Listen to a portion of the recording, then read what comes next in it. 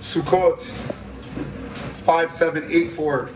We've reached the moment that we've all been waiting for. Entering our Sukkot, going into Ananei Kavod, the cloud of Hashem, preparing us for Bezrat Hashem, the great winter to come with great winds, great snows, great rain, cold, Bezrat Hashem. And Sukkot comes, there's so many things that we can get involved in. But we're doing the Sukkot Shir on a treadmill to resemble exactly the idea of Sukkot. That the idea of Sukkot is Semed Dirat Keva V'lech Shev B'dirat Arai. It's about moving. It's like the story of Avram Avinu Lech Lecha. It's about walking.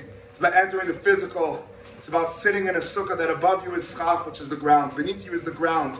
So you're mikvah in physicality. And so how can we give a shir of Torah if not on a treadmill? So B'ezrat Hashem, hopefully some of it will be clear. This year we want to focus on a world war between two very special characters. Character number one, the lulav. Character number two, the etrog. And it might seem that these guys are, nice to each other, but really there's a great competition going on between them. Who's the rebel? Who's the one that's going to walk out with us into the winter, lead us, guide us, and give us guidance? How do we deal with the outside world? How do we deal with physicality? And it's very interesting, the order of the Mishnayot. It might be a little bit complicated, I'll try to go a little bit slower. In the third parak in Masechet Sukkah, the first Mishnah deals with the lulav. The second Mishnah deals with the hadas. Third Mishnah deals with the arava. Very organized. Similar languages, could look inside. Fourth Mishnah stops, has this conversation. How many meaning do we have to have? Is it 3, 2, 1, 1 like we do, or is it 1, 1, 1, 1 that they're all one? Very interesting machloket. Fifth Mishnah deals with the etrog. Obvious question. What's this fourth Mishnah doing in between the first three and the fifth? It was very, very organized. There's 4 meaning. So you could do 1, 2, 3, 4. What suddenly do you stick this thing in the middle? About how many do we have? And I think this middle Mishnah is creating a mechitza that's creating a very intense and difficult conversation between the lulav on one side and the etrog on the other. The lulav stands on one side of the fourth Mishnah together with its friends, the hadas and the arava, and the etrog stands alone by himself. And when we think about this separation, to understand the depth of it, I would compare it to the difference between the two great lights of the world, the sun and the moon. We know in Parak Aleph, when it creates it's the beginning of Shnei Morot HaGdolim, the big lights. And then the moon says to Hashem, how could there be two big lights? Come smaller. And the Pasuk says that Ma'or HaGadol, Lememshelet Hayom, controls the day. Ma'or HaKatan, Lememshelet Halayla Ve'et HaKochavim. So they compare the sun and the moon, and now one is big and one is small. One is complete, one is perfect, one is incomplete, imperfect. But there's another difference, that when the sun shines, there are no stars. It's the source of light. It's so perfect. It's so great that it has no room for any other characters. Whereas the other light, the moon, it adds 2 words, ve'et ha'kochavim, and the stars.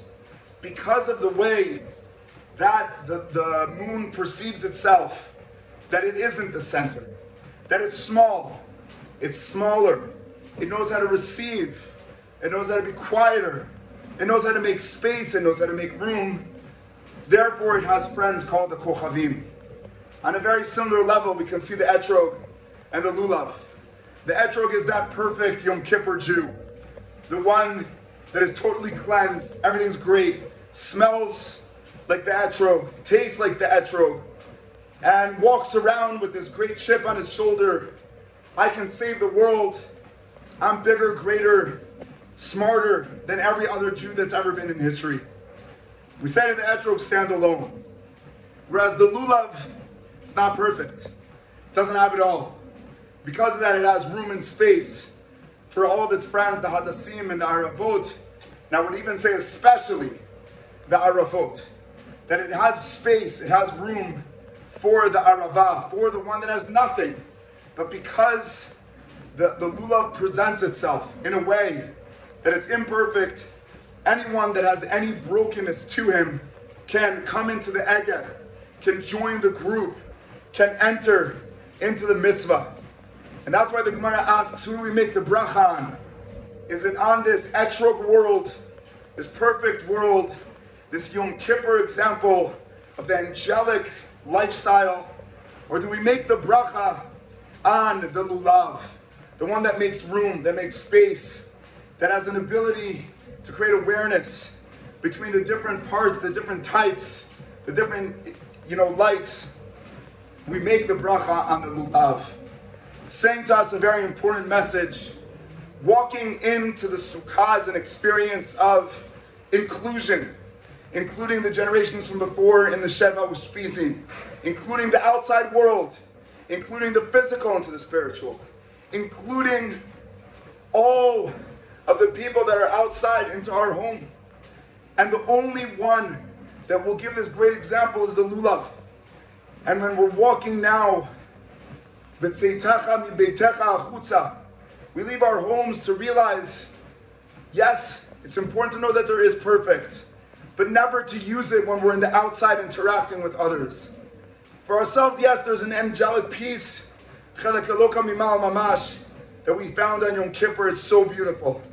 But now that we're walking outside to Gan Eden, to the trees, we have to remember that there's something called a tzadat, that there is an opinion that it was an etrog tree.